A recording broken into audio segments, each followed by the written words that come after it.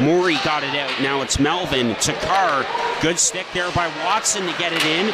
Watson right there, open net, scores!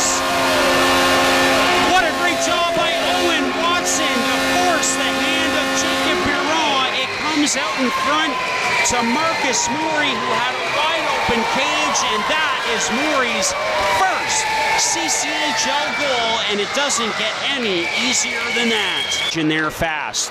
Power into the middle of the ice for Watson. Watson, nice move to get around his man, scores! What a goal! Owen Watson!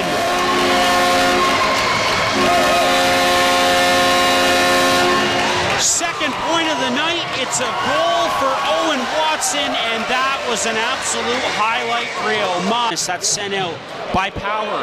Culhane after shorthanded. Here comes Culhane. Scores!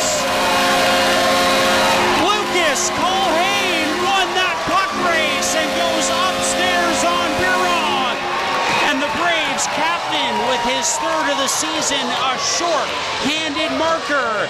And the Braves with a 3-0 lead. That puck race, and that's a beautiful move, goes upstairs on Jacob Biron. Watson turns and sends it over to Reed. A shot, scores! It's an onslaught now by the Brockville Braves. Watson, that's his third point of the night.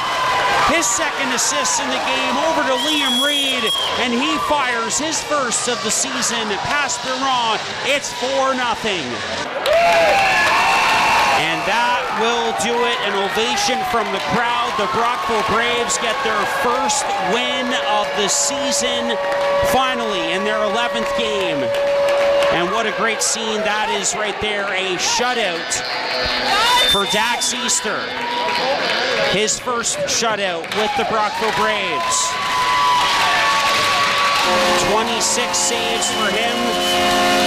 Owen Watson with a 3-point performance as the home team salutes the crowd right there. And what a response. 4 unanswered goals by the Braves in the third period as they get to Jacob Biron and the Kemptville 73s, who have now lost 3 in a row.